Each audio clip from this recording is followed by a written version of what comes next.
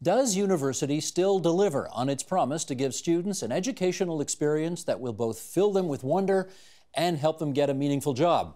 Well, recent evidence suggests there may be a growing mismatch between what students are learning and what the labor market wants. Ken Coates is co-author of Dream Factories: Why Universities Won't Solve the Youth Jobs Crisis, and he joins us now for more. It's nice to meet you in person. It's great to be with you. Yeah, we've had you on before, but it was always on the satellite. That's right. It was good to talk over long distances. Indeed. Okay, your book is about universities no longer being able to, deliver the goods when it comes to the promise of turning learning into earning. Where's the general evidence for that? Boy, it's all over the place. In the United States, half of the people who get university degrees, which represents only half the people who start a university program, only half of them actually get jobs that require a degree. Underemployment in Canada for many years has been second, third, fourth in the world in terms of university graduates who are doing jobs that don't require a university degree. And there's two ways of looking at that. One of them is to say, oh, the universities are not doing a very good job at training people for the workforce. And the other way of looking at it is to say the workforce isn't receptive to university graduates. They can't take as many as they're being produced.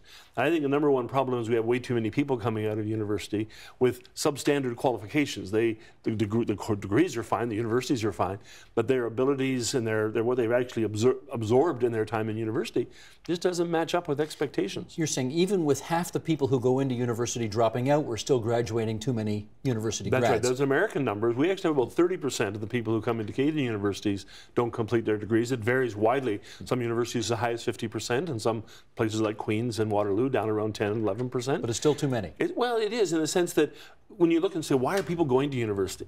Overwhelmingly, they're going to university to get a job.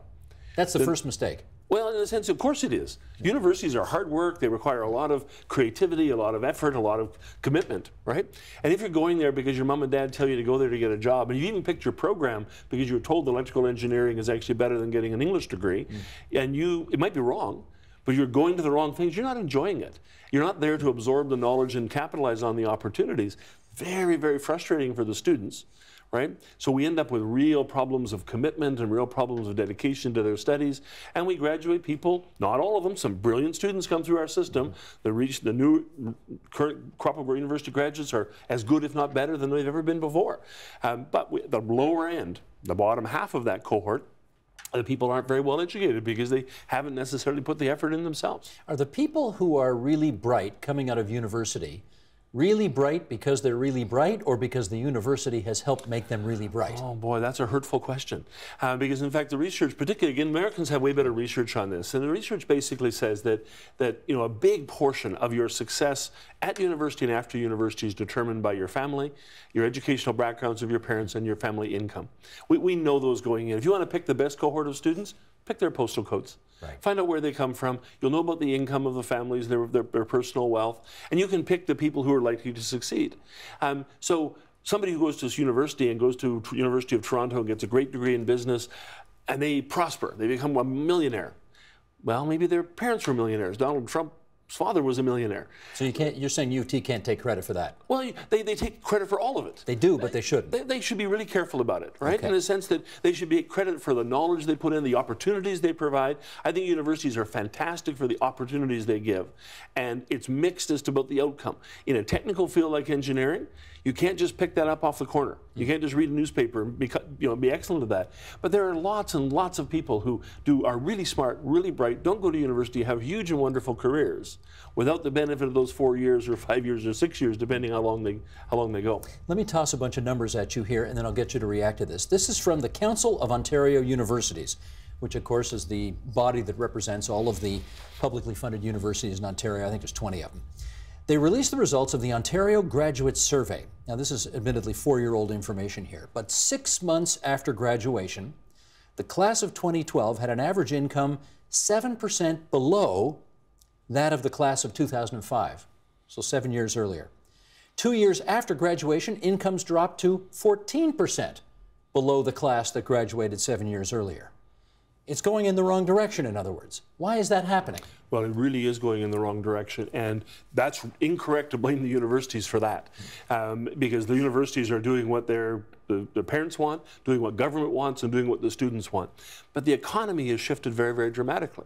You know, we've lost a huge number of middle-class jobs. I remember seeing a story, a very small story in the newspaper.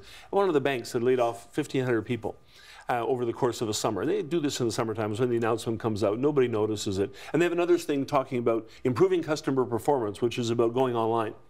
So they're getting, more people are happy with their banking experience, with a better website that they can use, and 1,500 people no longer have a job. If you laid 1,500 people off at a tomato factory in Leamington, it's national news. Yeah. And for days and days and days, 1,500 middle-class, well-paid sort of professionals, many of whom have university degrees and college diplomas, they get laid off. And it's just a blump in the storyline. And I think we've lost a lot of those jobs. If you look at the way government has downsized, if you look at the way that big corporations are operating, taking out middle management positions. But you're talking about a changing labor market as opposed to anything universities are doing wrong, right? Oh, absolutely. So, but here's where these things get complicated. And when I was the Dean of Arts at the University of Waterloo, which is one of the great universities in North America. I just adored my time there. 15% of the graduates from the College of Art, Faculty of Arts, went immediately to community colleges after they graduated. So they went and got a respiratory technologist diploma. So a couple of years down the line, they're making $70,000 a year. They got a Bachelor of Arts in History, which is my discipline, respiratory technology diploma. They're getting a job in respiratory technology. They show up on the scales as a success for the university. Are they? They could have gone right out of high school and gotten that degree. They maybe really wanted the history degree, and God bless them, it's a wonderful degree to have. But in terms of career progress, you know, you have to be really careful about counting those numbers. I get you, but I'm going to push back a little bit here. The community college can take credit for the fact that that person's a good respiratory therapist. The university can take credit for the fact that that person's a better citizen, right? Maybe. So here's another one of the things I have trouble with around universities, because when universities talk about this, and I love universities, there's not a word you're going to ever hear from me that says I hate universities. I adore universities. Wonderful environments, great places to learn. But we have a lot of students who don't come to class. We have a lot of students who put in lousy assignments. We have a lot of students who don't read the newspaper. A lot of students who aren't engaged in public affairs. And it varies. When I look at the really engaged undergraduates now, they're as brilliant and engaged as they were in the 1960s, and we thought we invented and transformed the world. They're marvelous students with huge levels of commitment. But you know, these commuter campuses where students come and go, and they don't participate in campus affairs, you know, those are harder to sort of prove that you get this wonderful bulge in citizenship. Yes, people who go to university are more likely to vote. People of high income are also more likely to vote. People of high income are more likely to go to university. So which is the cause and consequence? All right. In which case, do you think, or put it this way, at what point do you think universities lost their ability to make the claim that you come to us, give us 3, 4, 5, however many years of your life, and we guarantee you pretty much the solid middle class dream come true? Well, they do that a lot, and you actually hear this phrase about the $1 million bonus that you get. You go to university, you make $1 million more than you do if you don't go to university. Over the course of your life. Over the course of your life. And that sounds great, and that's a very attractive sort of element. The problem with that is an average. It's sort of, and it's actually changing too. It's not as strong as it was before, because people going to polytechnics are doing really well. People going to selected college programs are doing really well. The answer in universities is twofold. There are certain programs where going to university is a requirement. You want to be a doctor, you got to go. You want to be an accountant, you have to go. You want to be an economist, you have to go. Those pay really high incomes. The other people, we got lots of programs, not a lot of programs, some programs that are producing lower incomes than people who have just high school diplomas, right? Because they're not career designed. They're not intended to do that. And that's perfectly fine as a way of getting a learning and getting an education and understanding the world. Cultural studies or film studies can be absolutely brilliant.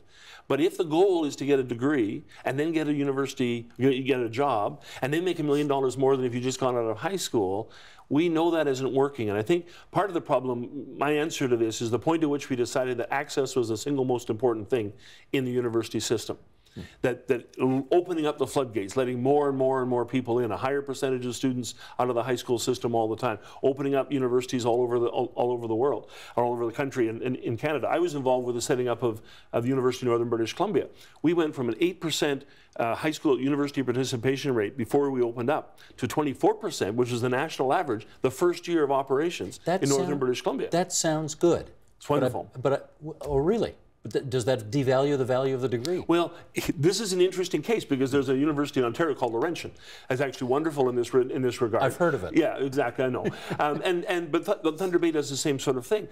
We brought a lot of people into the university in Northern British Columbia who would never have gone to university. Their family couldn't afford to have them relocate. Somebody living in Vancouver can go to two great universities, Simon Fraser or UBC, go to a whole bunch of university colleges, Kwantlen and Capilano and whatever, and they have, by taking the bus.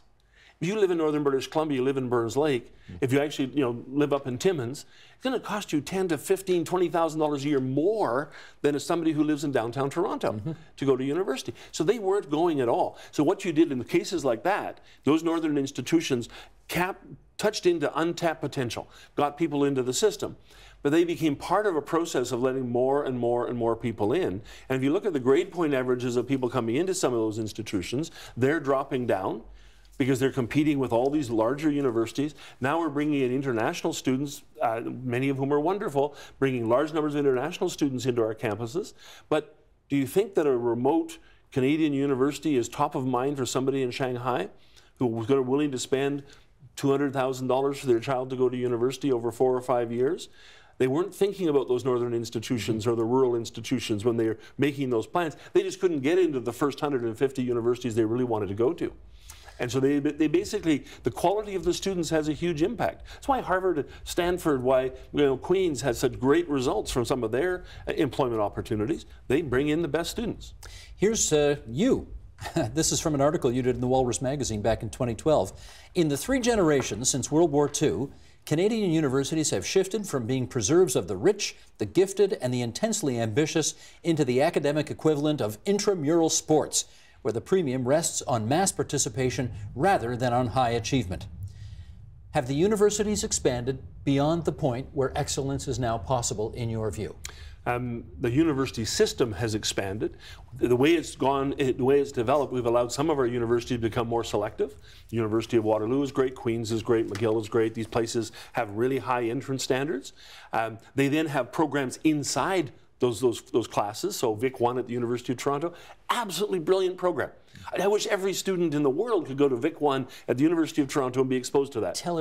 Take 30 seconds to explain what it is. What happens is in the first year at the University of Toronto, at Victoria University, you basically go in and you sit down in a small class with some of the best teachers in the world, best researchers, and you have a personalized experience of first-year university. My daughter went to University of Toronto. She didn't actually get into that program. She didn't even try. You would think she wouldn't have gotten in. She had an average of 350 students in each one of her first-year classes. Most of her instructors were not full-time professors at the university. She just stopped after 1 year and said, what am I doing here? So if you look at the way we actually teach, you take the students in greatest need, the ones that really need to be handheld and shaped and mentored and encouraged and stopped dead in their tracks to say, you show up in this class and do your assignment.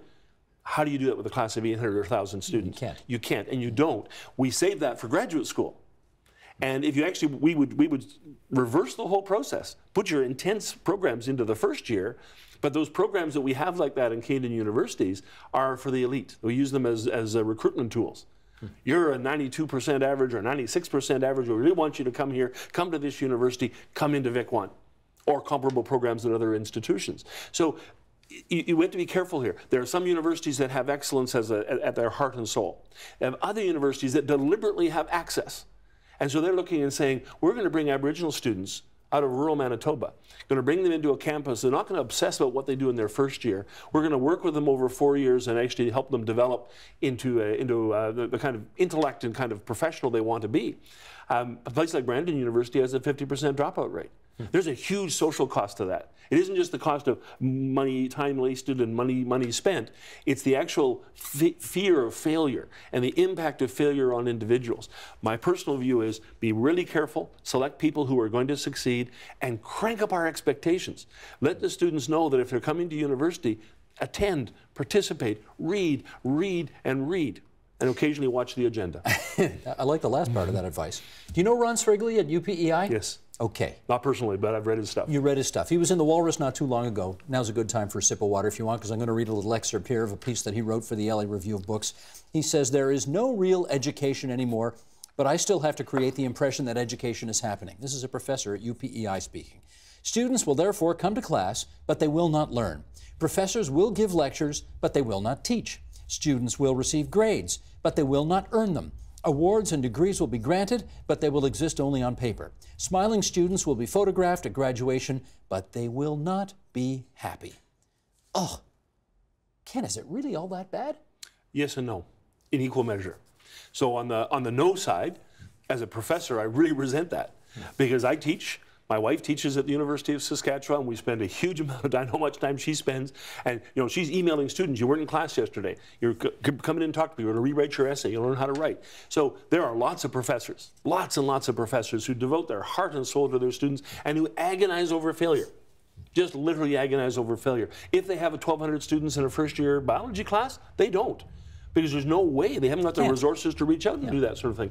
So what happens is that description is actually way more accurate than you might think. Students come in with computers on their desks, and half of them we know from the research are reading emails, watching movies, doing things like that, not engaged in the class at all. Why are you even here, right? But every class has 10, 20, 30% of the students completely engaged. So a lot of the professors are wonderful teachers. A lot of the students are wonderful learners. But the problem is if people are coming for the wrong reason and are being selected because the universities need to pay their bills, the number one fault of our system, by far, is the fact that we have this bums and chairs financial model. This is, we should just explain, this is a funding formula that says you get more money as a university, the more students you attract. Absolutely. If you take a look, I'm just pick on Laurentian again because I'm very fond of that institution. It has a massive mandate to serve the central part of Ontario. It reaches out, it has Aboriginal programming, is really excellent Northern programming. It provides professional opportunities for kids who would never have a chance to do them before. These are great places like UNBC, it's like Brandon, like University of Brunswick at St. John. These are really, really good schools doing a certain thing. But they're on the same trajectory of having to find more students. And if you take a look at what the areas where the population is declining, the Maritimes has had a catastrophic decline in high school graduates coming into the system. They're looking all around the world for somebody just to fill in the chairs. Yeah. And I feel that there's a moral question about letting somebody in when you know they have a really substantial chance of failure. So the research is quite strong on this. It doesn't mean it covers everybody. If you come out of high school with less than a 75 at the low end, 80% average out of high school, your chances of succeeding are actually very small. If it's below 75 to 80%. We know that. But we're still letting them in. But what's the alternative there? Take more students in and don't give them more money to deal with the additional student role? Well, there's nothing that says universities have to be funded on the basis of the number of students you have in your chairs, right? Memorial University is funded on a block grant. Here's how much money, do the best you can. So that encourages them to bring fewer students in. To bring in fewer students and to teach them better and more effectively. So is that the future in your view? I hope so. I don't think so. Because you see, when you look at governments, the number of times where you hear governments talking about academic excellence and talking about the huge commitment of the people, the students that they have to make to go to university, basically the politicians, the political level, the question is access. They want to make sure that Mary and Bob, who have 2 kids that are about university age, if they want to go to university, yep, your kids can go to university. All right, let me pick up on this, because I wonder how much of this is the students and how much of this is really the parents. And I'm going to show some Statistics Canada numbers here. Apparently, 67% of parents want their children to go to university, compared with 15% who hope for college or cégep in Quebec. 2% wished for their kids to get a trade certificate. This is about parents wanting to be able to say, Johnny got into university, isn't it? Well, they really want to say Johnny got out of university or Mary got out of university. Right. They absolutely want them to go, put enormous pressure on the kids early on. My mother and father, when I was a kid, used to have the mother's allowance, baby bonus. Oh, yeah. And they put that money aside every single month directly into our university savings account. And they told me every month it was in the university savings account. We put more money in there. So there was no question in your mind you were going to university. My mother would have shot me. I love my mother. She's a wonderful lady, and she didn't get to go. And so to her, this was this golden chalice that you could reach up and grab, and it was this absolutely wonderful thing. The numbers are even higher in the Maritimes because a university degree is seen as a sort of a ticket into prosperity and middle-class opportunity, all the things we've kind of talked about before. There's no question that people see it that way. But the other side of it is this degradation of the value of physical labor and outside labor and the apprenticeship programs and the trades programs. We have jobs without people and people without jobs. Absolutely. And we have, one of my favorite institutions in the country, because they're evolving so quickly right now, are the polytechs, where they have the 4 years of study for more intensive things that are more complicated, the diploma type programs that are 2-year intensive sort of opportunities. They're very much connected to regional job markets. They have the employers coming in and telling them what to teach and coordinating in that way. So if you want a job, there's lots of places. You go to SciEst or in Saskatchewan, SaskPoly. If you go to NAIT or SAIT in Alberta, BCIT, if you go to George Brown, Sheridan. Sheridan's one of the most brilliant post-secondary institutions in the country. And, when you look at when politicians go to talk about innovation, they all go to Waterloo. God bless them. We love to say hello to them and everything that came down. The city of Waterloo-Kitchener loved having them come. But what's wrong with Sheridan? Sheridan is a brilliant post-secondary institution. And it is very much sort of in the parental mindset, particularly among new Canadians. And new Canadians come here, they value education generally higher. It's part of their strategy. You immigrate into Canada, you have access to an inexpensive public education system. They push the kids really strongly into those fields. Many of them do exceptionally well. But some of them actually should have been truck drivers, and they should have been bulldozer operators or electricians, and they do really well financially. Well, tell me what you think of this idea. In Estonia, I'm told, the government there apparently subsidizes all the students who go into high-demand areas, but if you want to study in other areas where the labor market is not so interested, no such luck. Should we do that? Well, that's a really interesting question. What they actually do there is a little bit different from what you said, more or less what you said, but they also decide that the country needs 25 historians. It doesn't need 125. So if you're the 26th, the 25 best high school graduates who want to study history, get in.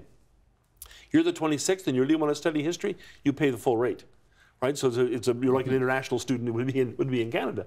And what they're trying to do is to balance these things off. Here's the problem. Universities, governments are not very good about deciding where the future job market is going to be.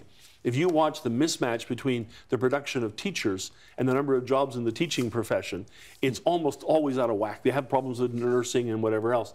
So would you feel confident enough, as a very well-educated observer of Ontario, to tell me where 6 to 7 years from now the primary job market is going to be in this province? Certainly not. Nobody knows. No. And so it's, in one sense, it's easy to say that, because but 5 years ago, we would have been telling everybody, please be a mining engineer. And if you aren't a mining engineer, be a petroleum engineer, because there's going to be lots and lots and lots of jobs, and there are not lots and lots of jobs. And the people who were in for 5 years now are still coming through the system. Yeah. When the economy picks up. It was true when they said it, though. It was true at that moment for the people who graduated then. Yeah. And so the problem is, in an economy that's changing so fast, this is a main argument we're making here is in the book, is that the transitions that are occurring are so dramatic. We're seeing almost every part of our economy change. We're going to start seeing autonomous mining in this country. We have autonomous trucks that are being used in Fort McMurray and in British Columbia.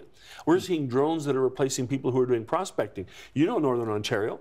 Prospecting is a big part of the economy up there. Yep. You hire lots of people, hire lots of unskilled people to go into the workforce. So my sense of the real challenge, and this is where parents panic, is that we are losing the jobs for people of average ability and below average ability. We had a lot of jobs in our economy. People who worked in factories. They were putting rivets in cars, right? And they did a really honorable job. And they were hardworking and dependable, and they did their honest day's work every day. A lot of those jobs have disappeared. The forestry's lost thousands of jobs, right? Mining's about to lose a whole bunch of jobs for people of low and below average ability. So what are we creating? Computer programmer jobs, right? Be an animator, work in virtual reality. These are fabulous fields, I love them. And there's lots of opportunities there, right? But they aren't the same people. The ones who are, many of the ones who are going off and working in sort of, labor type positions, routine type positions. You cannot take somebody who previously would have dropped out in grade 10 and gone and worked at a GM plant. You can't necessarily take them and convert them into a computer programmer. Those are very different skills requiring very different abilities. And that, I think, is one of our fundamental challenges. Finally, Ken, EY, the global accountancy firm, I guess they used to call it Ernst & Young, one of Britain's biggest graduate recruiters. They announced last year that they're no longer going to be considering university degrees when assessing potential employees. They're going to use an in-house assessment program, numeracy tests, literacy tests, as a way to assess applicants. If you're in the university business, if you're in the business of pumping out graduates, how should you take that news? You should be really scared, because it's happening all over the place. There's a bunch of American companies. It works better with large companies. What the American companies are doing is they're saying, we got a competition, we got 10 jobs that pay $100,000 a year. Anybody can apply. There's no academic requirements at all. They do psychological testing, aptitude testing. They bring them in. They give them an intensive work training sort of program, maybe 2 months or something like that, and they all start at $100,000. One person has a PhD in chemistry, the other's a grade 10 dropout, and they're working side by side earning the same amount of money. I mean, the part of the reality is that we've lost the capacity to count on the university certificate and credential to mean something specific. For a job. For life. It used to mean really hard worker, dependable, reliable, no complaining, et cetera, et cetera. It meant that they could write and write well. It meant that they could read and read well. They could do research. They could think creatively. And now, I guarantee you, I can show you thousands of Canadian graduates who have all of those credentials. And I can show you a bunch of other ones with exactly the same degree, exactly the same credential, don't write very well, can't do the mathematics very well, aren't very good creative thinkers. So I think, quite frankly, this is happening in Asia a lot already, in Japan and Korea in particular. Why would you go back to the university degree as being that guarantor of certain qualities and skills and abilities when you have really simple systems? Basically, they're computer-based psychological tests and aptitude tests. You got a really simple system that can find a brilliant student who's 17 years old. I predict that in 10 years from now, some of the most advanced companies in Canada will be recruiting out of high school. They'll go back into grade 11 and 12 and find the kids they want. They'll bring them into their employment, and they'll train them, even getting a university degree while they work. How will those kids become good citizens? Because those companies aren't going to turn them into good citizens. I think a university does that for them. I think a university can do that for them. I wish I was as confident as you. I wish I'd seen as much of that. The brilliant students, I'll say again, are brilliant, right? But does that guarantee them? I don't think so. It's a terrible thing to do and perhaps unfair, but there's a fair number of university graduates supporting Donald Trump in the United States. And the university education is supposed to give you the ability to think critically and think wisely and think in the national interest? I don't see a match there. So I'm not as optimistic on that particular side. And I think if you go back to it, you'll discover that a lot of that citizenship is created by families. Ken, next time you come here, we're going to make you emperor of the post-secondary system in Canada, and you will tell us how, when you wave your magic wand, you're going to fix all of this. That's Ken Coates, Canada Research Chair in Regional Innovation at the University of Saskatchewan, and he's the co-author of Dream Factories, Why Universities Won't Solve the Youth Jobs Crisis. Thanks, Ken. More than welcome. Help TVO create a better world through the power of learning. Visit TVO.org and make a tax-deductible donation today.